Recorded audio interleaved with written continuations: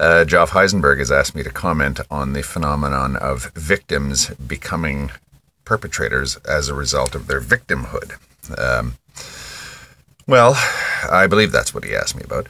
I'm a supporter of Israel's right to exist and to defend itself, but I also am adamantly opposed to the proliferation of Israeli settlements in Palestinian territories. I think that Israel's right to exist and defend itself in no way entitles it to some sort of let in terms of, I don't know, bad behavior vis-a-vis the Palestinians.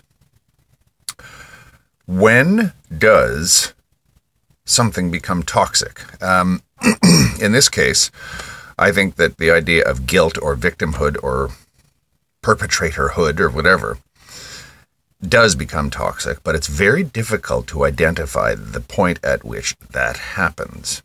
And it's almost impossible to be certain because the one looks like the other a lot.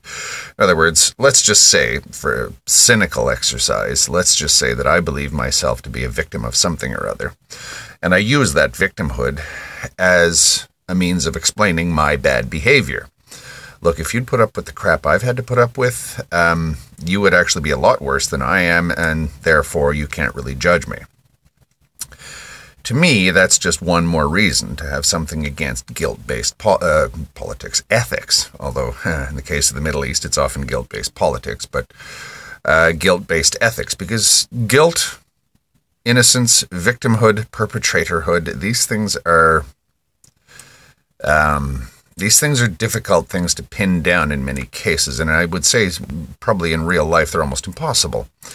Hitler started out by exploiting the sense of victimhood of the Germans and exacerbating it, if you ask me, deliberately exacerbating the German sense of indignation to whip them up so he could manipulate them. In a sense, they were victims of their own sense of victimhood or somebody else's ability to manipulate it. In keeping, I guess, with Anekanta Vada, anything is dual-natured. Any emotion, any feeling, any moral position has a sting in its tail.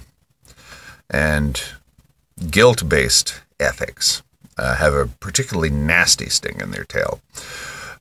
My favorite example of that is my old friend in Mendham. He's taken guilt, as I say, to psychotic levels, or one could say depths, to the point where hatred, rage, extremely offensive language, that kind of thing, is allegedly justified due to the perpetratorhood of anyone who doesn't follow their ethical system. ΜΗΔΕΝ ΑΓΑN, right? Nothing in excess, because anything in excess becomes toxic. Anything.